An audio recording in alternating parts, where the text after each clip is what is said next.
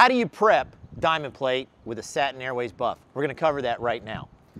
So diamond plates, you've got a diamond here, they're all going in opposite directions.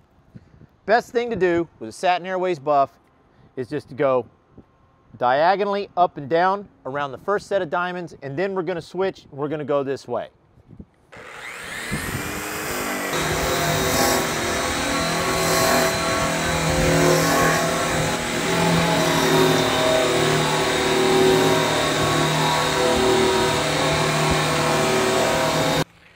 That's our first direction.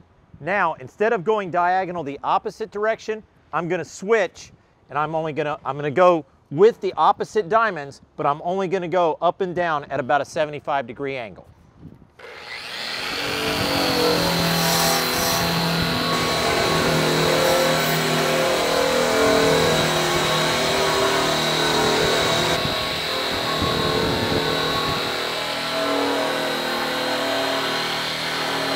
Now my diamond plate is prepped, and this should be ready for us to start cut and color process. I've got my diamond plate prepped now using the satin airways buff.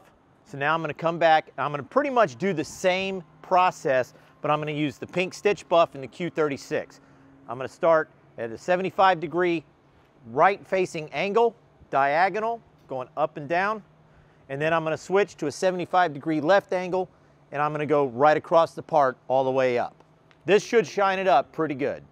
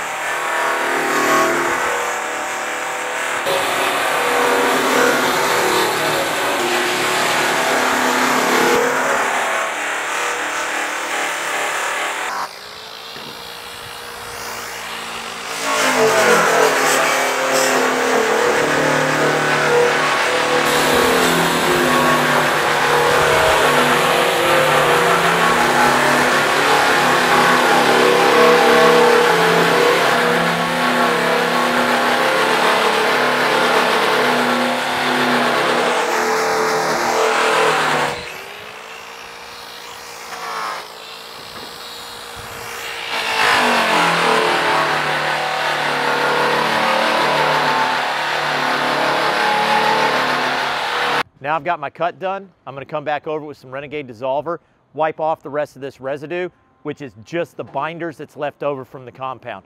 All the abrasive is gone. We've buffed that into the metal, we've buffed it off. So you don't have to worry about that.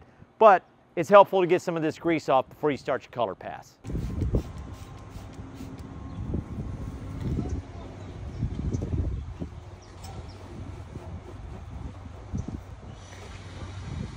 So I've got my cut done with the Q36 and the pink stitch buff, wiped it down with the dissolver. Now I'm ready to color using my white Airways UBM and the purple bar.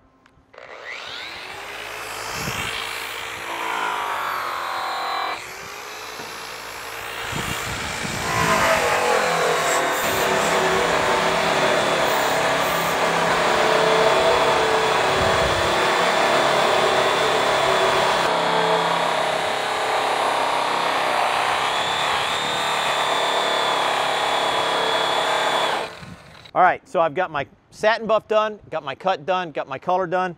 Now I'm gonna wipe it down with the show shine polish to kind of seal it up, clean it up, and get this box looking good.